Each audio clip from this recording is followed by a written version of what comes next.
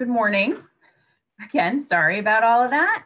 I'm Yvonne Benny Basque, and I'm pleased to welcome you to Vermont Archaeological Society's virtual presentation for Vermont Archaeology Month. I'm quite pleased today to introduce this morning's speaker, Steve Butts. Steve is an educator, writer, archaeologist, and environmental scientist who's taught at the secondary and college level for over 20 years. Steve attended Cornell and has published numerous books, including on the subject of today's presentation.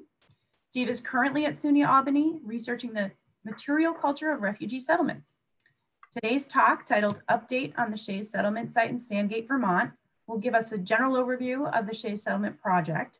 This is an archaeological study of the historic ruins of an 18th century settlement located in the mountains of southern Vermont. Steve will be giving us an update on the work on the online artifact image library, the LiDAR study, and recent excavations at McGee's cabin. Please join me in welcoming Steve Butts. Well, thank you, Yvonne. And I'd like to thank the Society for inviting me to speak about the Shay Settlement Project today. So what I'm going to do is I'm going to share my screen and get this presentation going.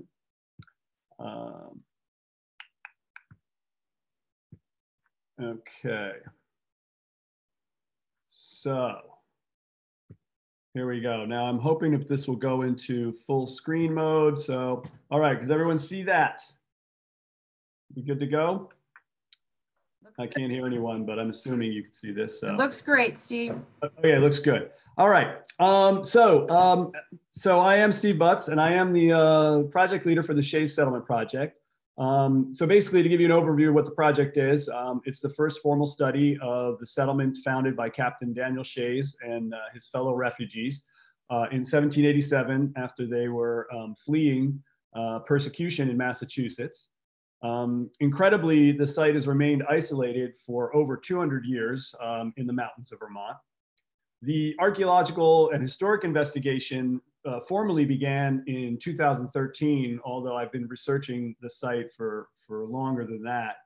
And really, one of the most exciting aspects of the project is that it has been doing a lot of public outreach. And since 2014, we've had over 120 students in grades 9 through 12 participating in archaeology field schools that we've been conducting in conjunction with Cambridge Central School over the summer.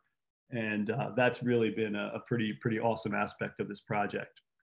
What I'm going to talk about today, I will give a quick overview of the project if you're not familiar with it and some of the sites that make it up. But the updates that I really want to focus in on today include the online image artifact library that we just put online this summer.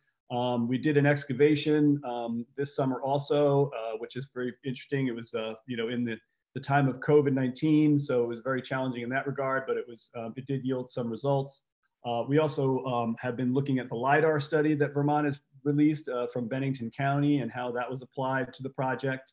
I will talk a little bit about my own research that I'm doing at SUNY Albany for my PhD program and the discussion of the long-term site preservation and possible state and historic recognition that we're seeking in the future. So to get started, really for me, this project began with this site, which I was originally introduced to back in 1997. But it was described to me as the fort that was built by Daniel Shays during Shay's Rebellion, and it was located on Egg Mountain in Sandgate, Vermont. I hiked up there, it happened to be in the winter, and there was this structure there. And from that day forward, really, it began a long investigation of what this was all about, because I couldn't understand how a fort would have been constructed in Vermont during Shay's Rebellion, which actually took place in Massachusetts anyway. Why would there have been a fort in such a remote place in Vermont? Could it have been connected to Daniel Shays? And that really is how the project began. So where we're talking about here, the site location is right here in Sandgate, Vermont. So it's southwestern Vermont, just over the border from Salem, New York. The land is very, very mountainous. This is a picture looking east. This is actually the town of Salem here. And then Egg Mountain, where the study area is the highest mountain in the background. which is pretty amazing for the location of this settlement. And most of the settlement is located right here on the southwestern shoulder of Egg Mountain. And if you could look up closer, you can see this flat area here at the base of Egg Mountain is basically where the settlement exists. The land is part of a 2,300 acre privately owned forest tract called the Coe Tract. When I first began the project, it was owned by the Forest Land Group, and then they sold it during the study to the Conservation Fund. Both of the Conservation Fund and the Forest Land Group have been great partners with the project, and they are willing to go forward with any type of preservation long term, and they've been great in that regard. So it is protected land, and it has been sustainably managed. So what really began as the question of whether this site was a fort and was it related to Daniel Shay's started here, and this is a map of the settlement as it appears today. And the fort location right here, you can see that's where the study began. And when I went up there and I had permission and I had site access license from the landowners to begin the project, I started canvassing the area and trying to figure out were there any other structures beside the fort. And lo and behold, much to my surprise, over the years, we not only found the fort, but we have found an entire 18th century settlement that is basically a time capsule of life from the early 18th century, and hoping that it was in some way connected to Daniel Shay's. So the property, although there's about 2,300 acres total of the land, the Shay's settlement takes up about 300 acres, and you can see it right here. For those of you that don't know who Captain Daniel Shay's is, I'll give you a quick overview. He was a Revolutionary War hero. He was a captain in the Continental Army. He served in many famous battles from Bunker Hill to Stony Point to Saratoga, and he was well regarded by all the leaders at the time, including George Washington actually knew who Daniel Shay's was. So he certainly was a Revolutionary War hero. But when he came back from the war in the late 1780s, there was a post-war debt crisis that was undergoing, especially in Western Massachusetts. And I could spend an hour or two just talking about the economic crisis and all of the factors that led to the rebellion. But in short, I can just tell you that Daniel Shay's became the de facto leader of a group of disgruntled farmers who were rebelling against the system and the class war that resulted. And the only real known image that we have of Daniel Shay's is this woodcut here from a newspaper from 1787, and that is as Daniel Shay's, of course, pictured as the military leader that he was. Now, the rebellion did affect the whole state of Massachusetts, even though it really was mostly in the West. Daniel Shay's and his fellow veterans formed a militia called the Regulators, and they shut down the court systems all throughout the state of Massachusetts because of the unfair practices of throwing their fellow farmers into debtor's prison and other what they felt was unfair practices by the Massachusetts government. This eventually led to an armed revolt led by Daniel Shay's and his Regulators, and culminating in an attack on the Springfield Armory in Massachusetts. But specifically related to Vermont history, what I think is fascinating is when the Regulators were forming their militia, which got to about 1,500 soldiers, they actually reached out to Ethan Allen, who at the time was still in the Bennington area. And they offered him the command of the Regulator Army because they knew that Ethan Allen, of course, had his famous land wars with neighboring New York and thought he would have been a great leader. But as you can see in his quote by his brother, that he refused to be involved with the insurrection in Massachusetts, as he called it. And actually, Ethan Allen also plays back into this story a little bit later. So what happened to the Regulators? They attacked the Springfield Armory in Massachusetts. It was repulsed by the Massachusetts militia. 4 Regulators were actually killed, and they retreated. And they were on the run because the Massachusetts militia was charged with apprehending all the Regulators, especially the leaders, who were wanted for treason. And if they were captured, they would have been hung for their crimes. So eventually they made it through to Vermont. So the timeline that I've put together briefly of the movements of the regulators is that in February, that's when they began to leave Massachusetts. The actual Springfield encounter took place in January of 1787. In March of 1787, there was dispatches that regulator families were seen moving north into Vermont with all their possessions. So that's an interesting observation that also relates to the archaeology that we've been doing there.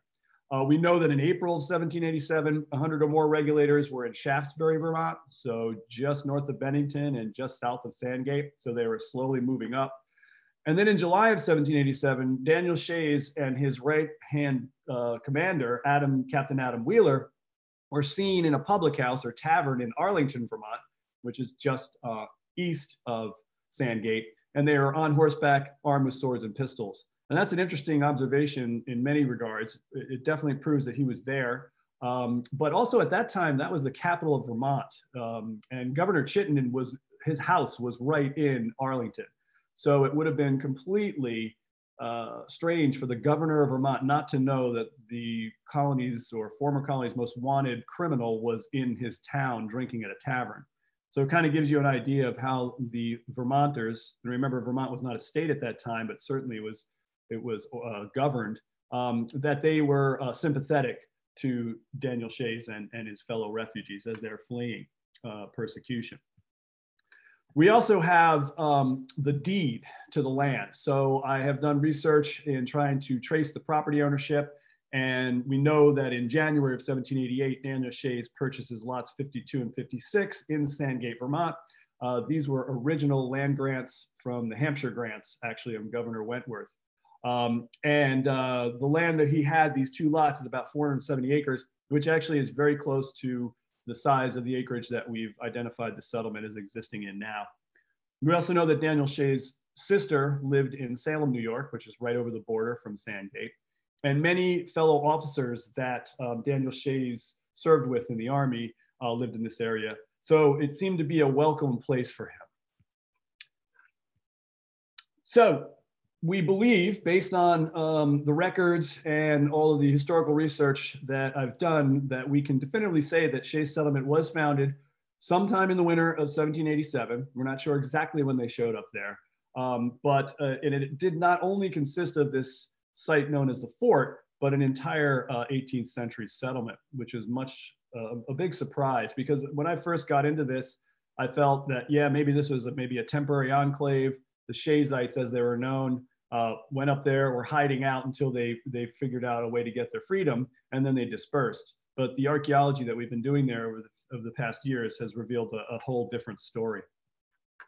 So prior to this year, 2020, this is what the makeup of the settlement was. It consists of about 11 sites. Major sites, of course, would include these foundations, what we believe are for homes, although one of them might have also been a mill. Even though it has grown since that time in the past month or two, it still shows a pretty interesting arrangement of this 18th century settlement organized up into this refugee colony who are in hiding. So it all began really with the fort site. This is a beautiful area, really, any time of year when you go up there. It's actually a very interesting place. The fort is about 100 by 100 feet square. It does have a central building. Once we started cleaning it out and started surveying and mapping it, we discovered that there was a central foundation within the fort. It overlooks the central road. You can see the central foundation.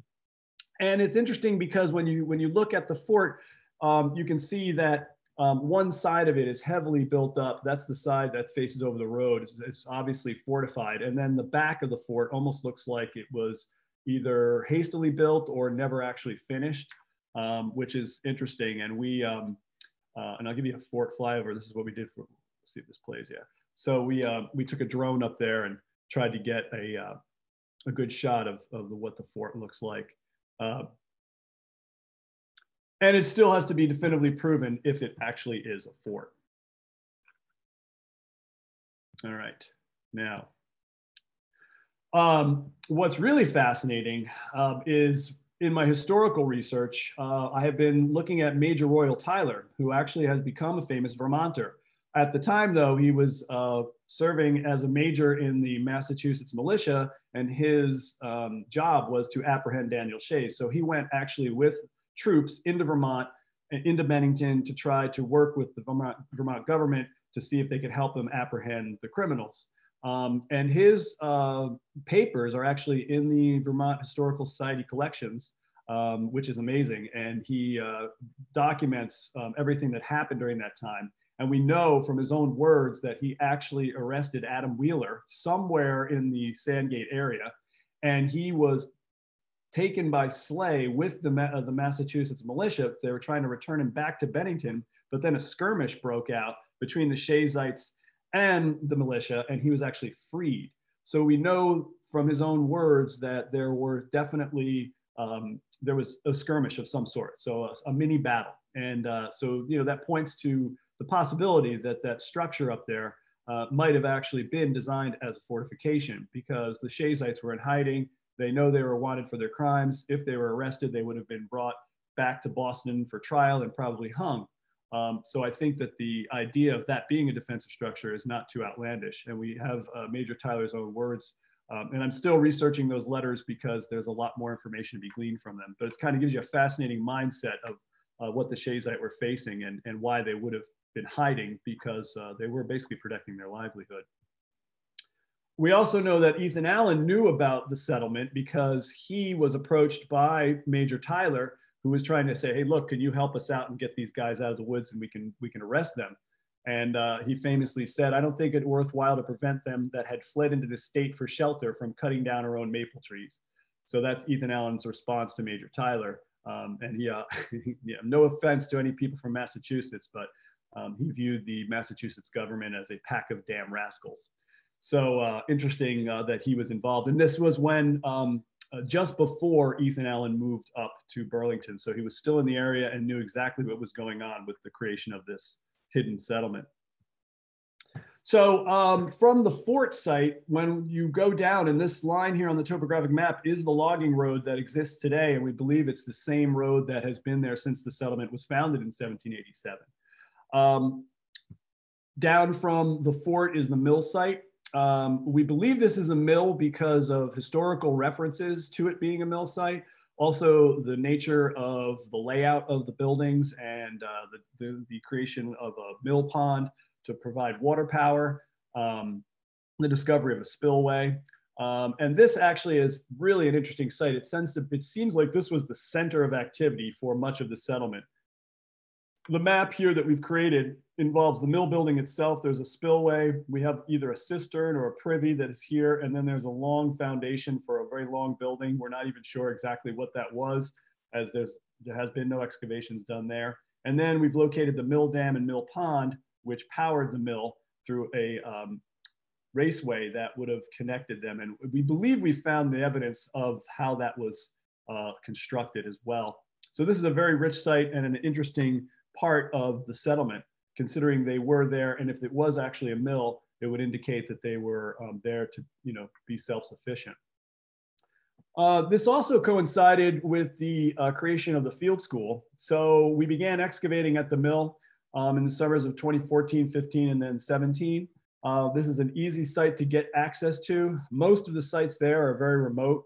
It's very difficult to get anyone up there without four-wheel drive vehicles. It's about 2.5 miles from the nearest road. So, but this one was pretty accessible. And so that's where we decided to begin our education program. And since that time, we have educated students in all aspects of modern archaeology, map making, surveying, artifact, classification, and it's been a very successful public outreach program and has gotten students involved in their own local history.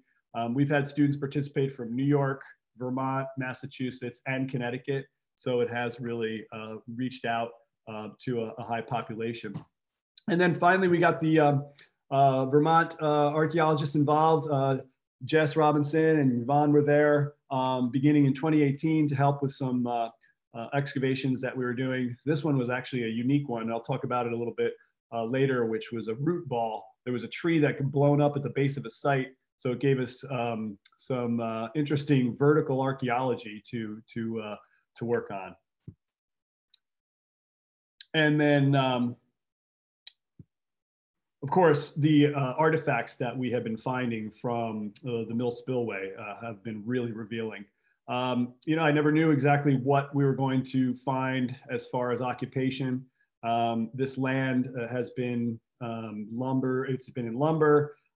We know that there's been hunting clubs up there. So I really didn't know what to expect, but what was fascinating about the archaeology is that we were discovering that it really represents, you know, the material culture of this very fine period of time between 1787 and around 1813. So it is virtually, has been untouched. As far as we know, no one has been up there doing any type of excavation or metal detecting, thankfully. And the artifacts are telling a very unique story about what these people were going through and how it ended up in the long run. The presence of window glass is really fascinating. I'll talk more about that later. We also have been finding lots of evidence of burning at all the sites.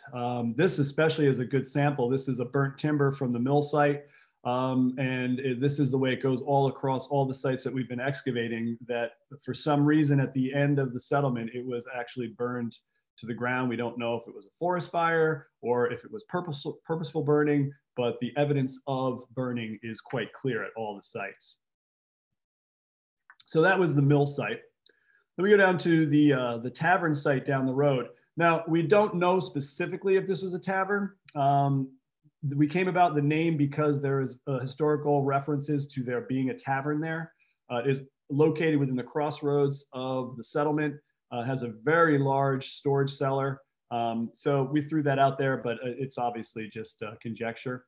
The tavern has not been excavated that much. We've done some test pits there, but it was the only site that was compromised by 20th century garbage because of a hunting cabin that was built right nearby, and they used it as their trash dump. So we had to remove lots of 20th century garbage before we got down to the 18th century layer.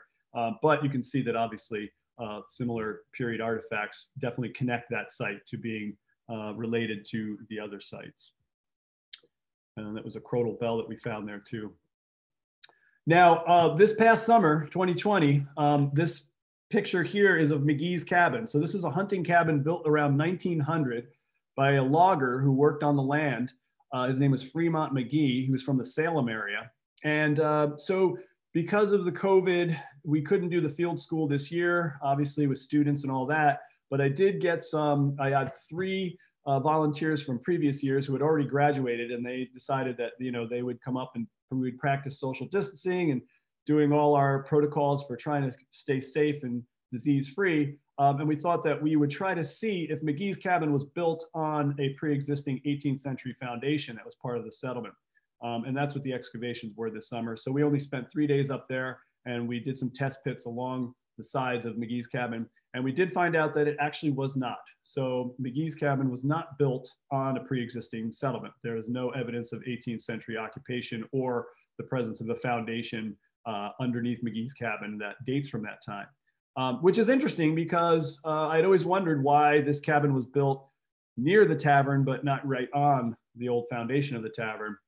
So I don't know if they still were spooked by the ghosts from the haunted settlement, or why McGee decided not to build on a pre-existing foundation. But that was what we accomplished, what small gains we accomplished this summer. So it was good that we kept the continuity going and you know, learning still more about the settlement. So that was the tavern site. Next site down from there is called the Center Chimney House. Very large structure with a center chimney, dry laid stone. We believe that this is actually the doorstep to the entrance of the house with a small root cellar. Again, you know, when we started this project, we were focusing on the fort, and then we realized that there was a lot of other structures up there, but that didn't mean that they were all built at the same time. I mean, this represents 200 years of Vermont history. These cabins could have been built at different times, occupied by different people. And we wanted to definitively prove or disprove the fact that this was a cohesive settlement that was built by the Shayites at one time. So of course, archaeology is very helpful in that regard. So some of the artifacts that we've unearthed there tell the story of cohesiveness. If you see that as we go through this, you'll find that there are very common ceramic types that were used by these people, and definitively proving that all the sites there were built at the same time by the Shayites, which is a pretty exciting discovery. This was an interesting find at the center chimney house right here. This is a military button from the War of 1812, a New York militia. So we know that whoever lived or visited the center chimney house most likely was a participant in the War of 1812. And that stretches out the occupation time for over 20 years. So not only was this settlement built by the Shayites, but it was inhabited for at least 20 years, showing that it was a long-term resettlement project. That's the center chimney house, located down the creek. And you can see actually most of these sites are built right on water, which makes sense. But down the creek from there is a smaller site called Foundation 4. No real excavations have been done here. We cleaned the site, we've mapped it, but we don't really know what it was. We have found no evidence of there being a chimney, but that doesn't mean that there wasn't any kind of hearth there. Was it a storage house? We're not sure. We still have a lot of work to be done up at the site, obviously, to figure out what the real story is, but this is a fascinating site, Foundation 4. We move down here to Foundation 2. This is a small cabin that was built right next to a creek. There's a creek that runs along it. They built an abutment wall, so they put it right on the creek, which is pretty fascinating in itself that they went through that effort. Why they did that, we're not sure. This is the way the site looks, and you can see the massive abutment that they built next to the creek. There's a small cellar, and there's a dry laid chimney. So this was a small dwelling. Test pits that were conducted there revealed that it obviously was occupied by the same people at the same time. So the similar ceramic patterns that we're seeing. Just up the hill from Foundation 2 is Foundation 3, another dwelling.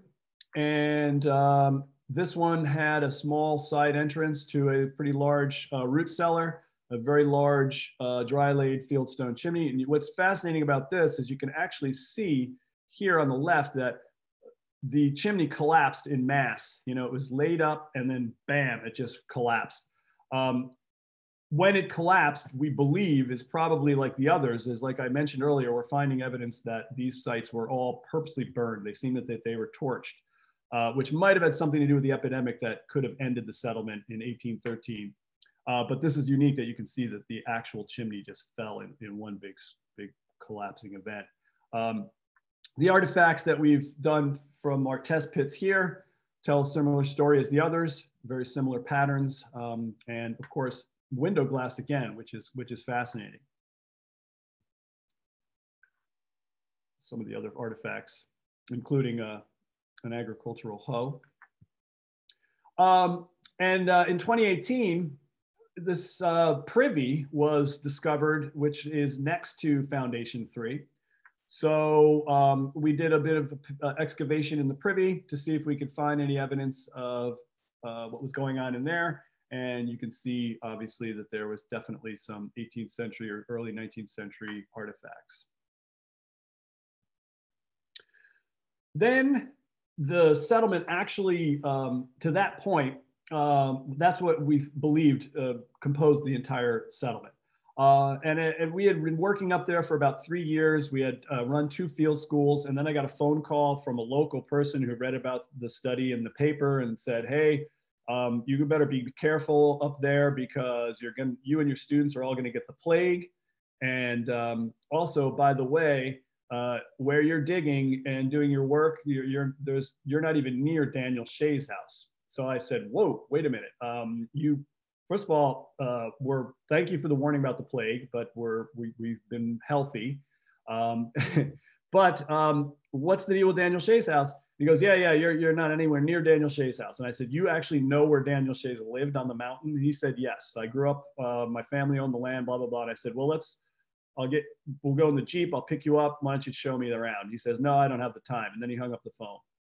So that was really kind of a crushing blow in a way, but then it got me to thinking, like, what have I been missing? Is there anywhere else that there could be houses in this area?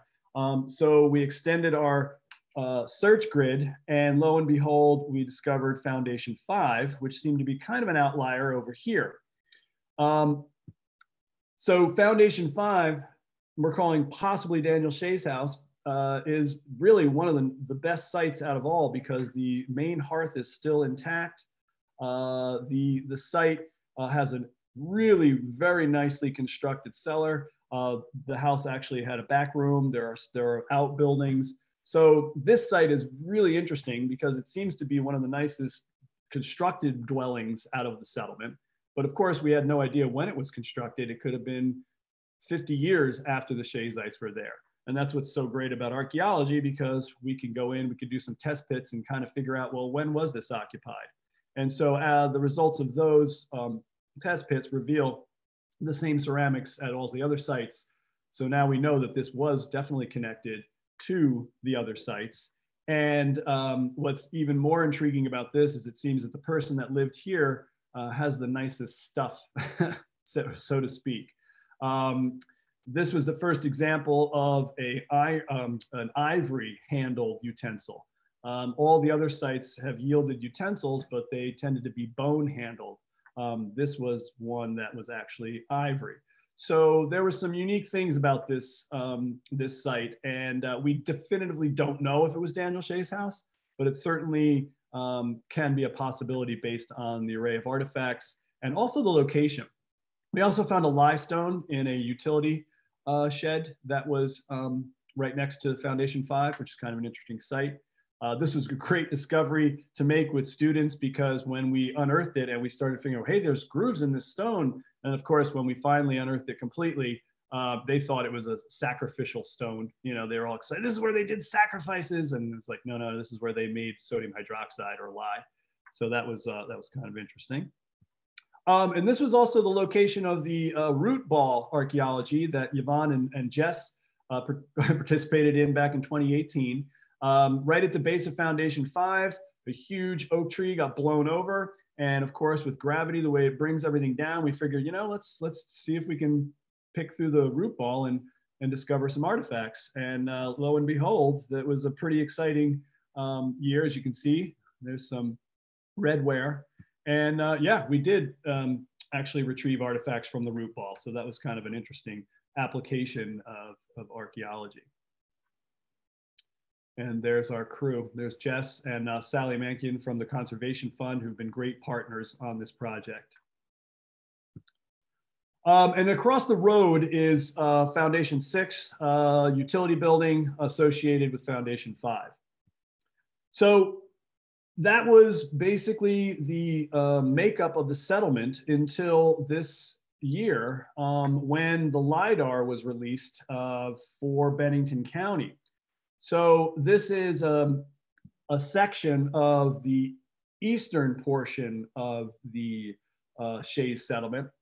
So it's a big area to cover, but I tried to cover it in 2 blocks so you could see it. And you can see there's the fort, and it's actually quite visible in LIDAR. And this not only revealed stone walls associated with the settlement, and of course, our cellar holes, but unique structures that we still have to investigate. So it's really helpful in identifying potential new targets that might make up the settlement. And you can obviously see them here. There's still a lot of work to be done to try and discern, well, what are these things and how are they related to the settlement? It actually even might help us to determine the area of the agricultural fields that they were developing at the time. And then what's more interesting about the LIDAR study is the western side. So here is Foundation 5, that's so-called Daniel Shay's house that I just showed, and Foundation 6 across it. But down this gully, the LIDAR revealed these targets that now, upon investigation this summer, using the data from the LIDAR and pinpointing it, we found another foundation here, Foundation 7, and then another one down here, Foundation 8, and then another one here, Foundation 9. So we've added 3 new structures to the scope of this settlement. We also, and you can see here, there's agricultural stone walls that we didn't know that were there prior as well. So the LiDAR has really been helpful in expanding the scope of this project. And we're very interested in finding out, are these sites connected to the settlement, or were they put in later by inhabitants after 1815, 1820, et cetera. So that's something that we hope to determine in the future. So that's the update on the LiDAR. So this original settlement village expanded from this to this in the past 2 months, which is pretty exciting. So we're still learning a lot about this unique place. What's also interesting about it is its location. As you can see on the maps here, this is a very high elevation settlement. Part of my research that I'm trying to work into this project is looking at the date ranges of settlements in Vermont at this time to see, what are their elevations and how do they relate to this? Is this an outlier in Vermont, or, I mean, is it truly a hidden settlement, or are there other high elevation settlements from this time period of the late 18th century, early 19th century in Vermont? So Shay's settlement has definitely grown in size and scope.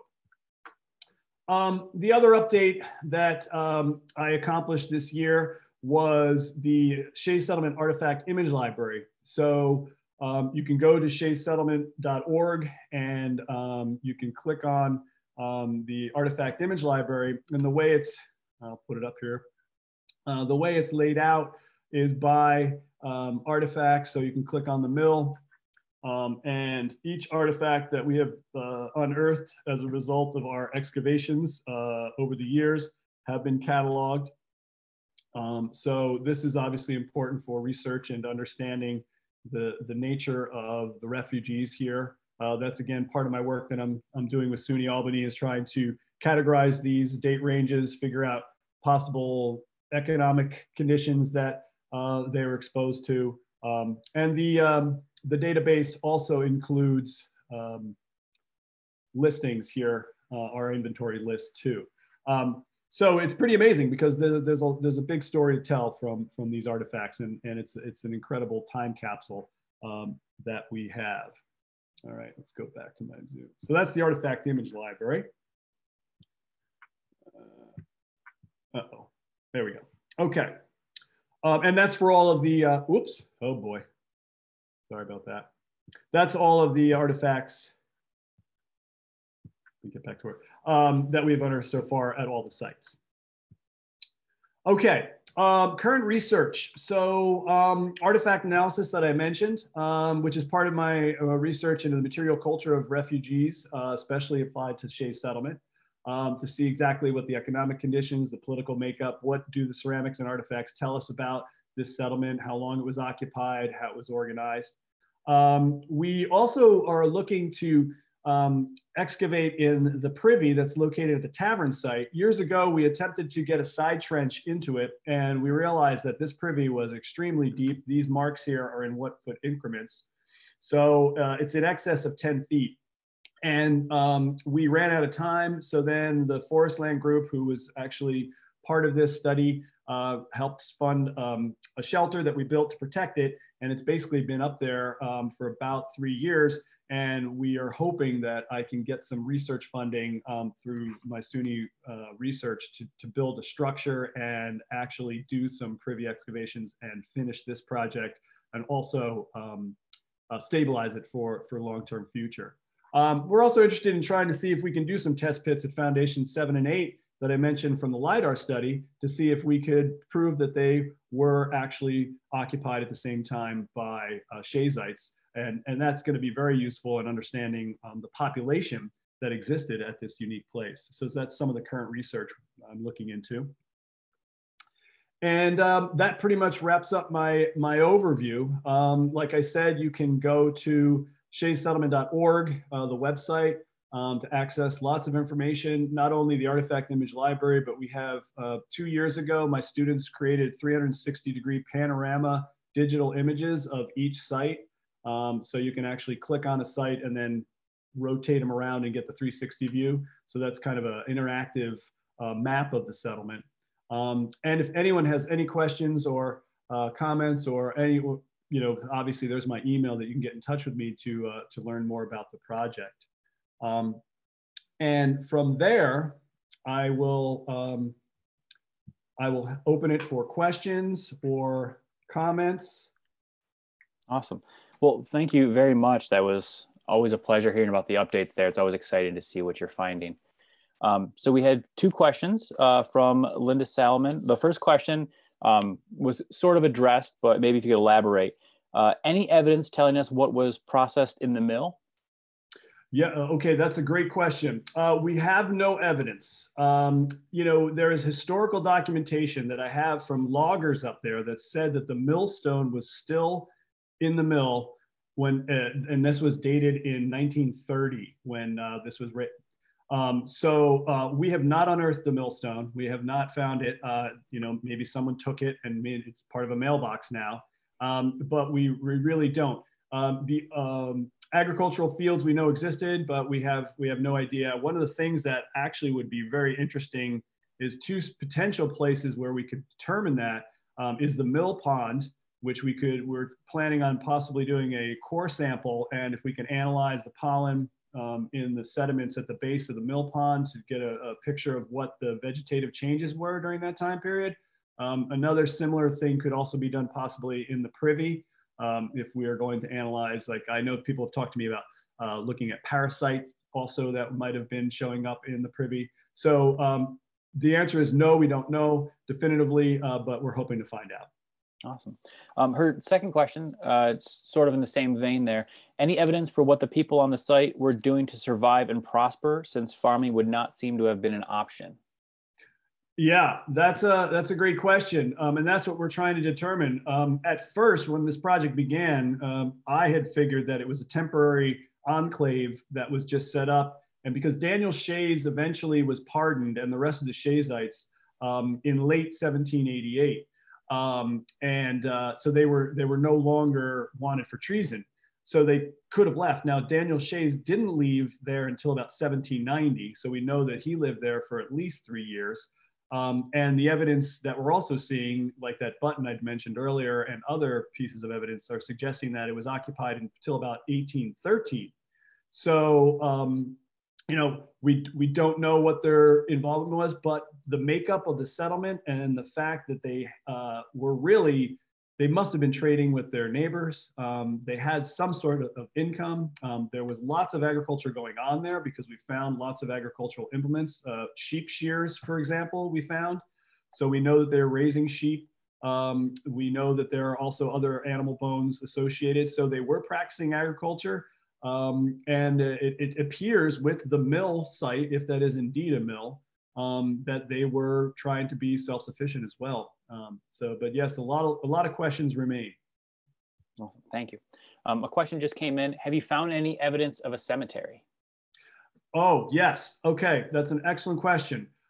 We have found what we believe is a mass burial. We call it the Standing Stone Grave. It is a huge pile of rocks with a central marker on it. And we're pretty certain that it looks like a burial.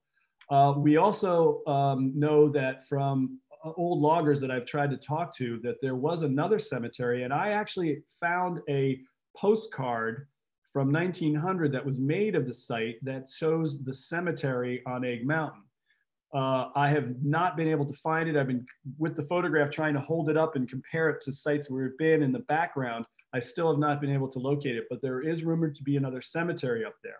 And that might be linked to the ultimate demise of the settlement, which was probably an epidemic that occurred in 1813 that we know probably killed off the surviving Shayites that resided there. Thank you. I myself had a question. I was hoping you could describe more of you said there's evidence of burning across the site. Is it related to the structures? Are you finding burnt artifacts? I was just hoping you could talk a little bit more about what evidence there was.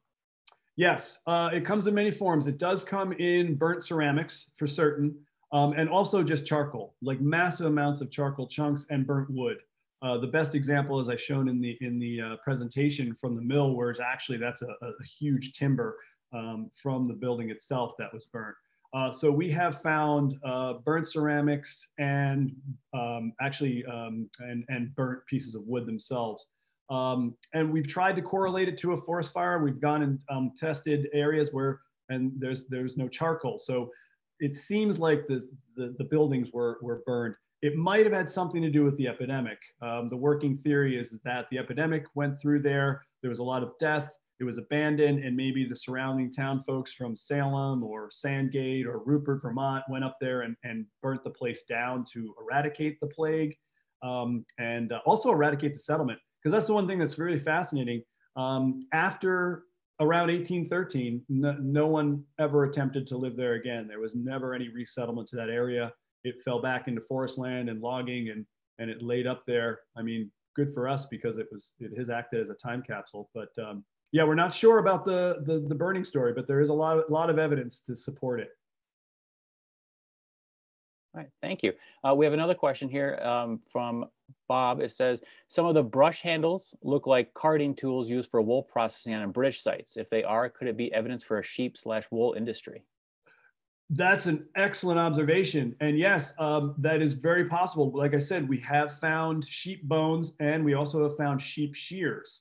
So there definitely could have been a wool production there, without a doubt. Awesome, thank you. We have another question here. Do you have plans to conduct an oral history regarding the memories of plague and the settlement? Yes, actually, last winter, I unearthed a letter that was written pertaining to the actual plague of 1813. Based on the artifacts, we suspected, and the deed records, that there was probably abandoned sometime around 1815 or so. But this letter called the Bassett letter was written about the settlement on the mountain, as it was referred to, and they called it, well, actually the title of it was called Plague on the Mountain. And that we have names, actually. That's where we've gotten a bunch of names from the settlement. And you know what? I think I have that. Here we go. Yeah, I have that right here. Oops, there. Some of the names. Oh, am I still sharing my screen? I just stopped sharing, didn't I? Let me. Nope, you're still sharing. We can still see it. You can see it. Yeah. So we're trying to. A lot of people approach me and say, oh, I think my relatives had something to do with that.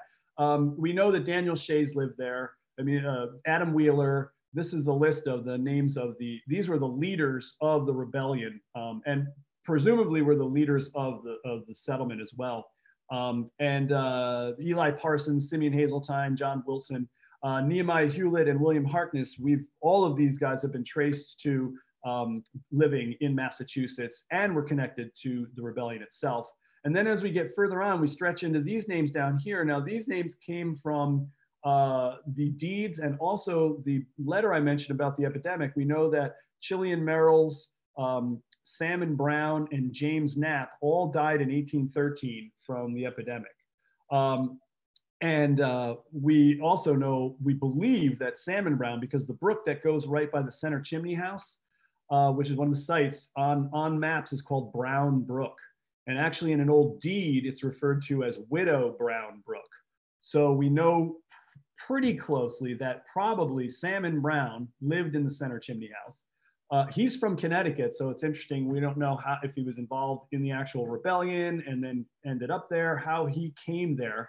But what's incredible is we know that him and his wife raised 4 kids in that one spot, and they most likely lived there to around 1813. So it could have been Salmon Brown that actually also participated in the War of 1812 as a militiaman, and that explains why the button was found at that place. So we're trying to put together the history of the epidemic, but we're getting some names and also trying to correlate to that mass grave that we found, called the Standing Stone grave. Was it the hasty grave of these 3 guys that died in 1813 and ultimately put an end to the settlement? That would obviously take some really heavy duty archaeology to, start to excavate into a mass grave. That's way above my pay grade. But who knows? There might be other ways of determining what happened there. But yeah, we're definitely getting an oral history, trying to put names and faces to this unique place. Awesome, thank you. A question from James: what disease was involved with the plague? We believe it was typhus, just from the descriptions. And I've done research on, and actually there's a great book about the epidemics of Vermont, written I think it was in the 1830s. And it really describes town by town of the different epidemics that wiped through. And one of them was typhus. That might have been, they call it the Black Death or the plague, but there certainly wasn't plague. It was most likely typhus or dysentery that was probably the so-called Black Death. Awesome. Well, we'll give them a second. If there's any more questions that roll in, please let us know. Again, thank you very much. It's always a pleasure. Yeah, thank you. Yeah. A few more moments here. No new questions. All right. Well, again, thank you. We appreciate taking the time this morning to chat with us. And again, the email is available if anyone has any questions to follow up with Steve. Thank you. Awesome. Well, we hope you have a nice beginning of your fall, and hopefully we'll get some more updates coming next year. Thank you so much.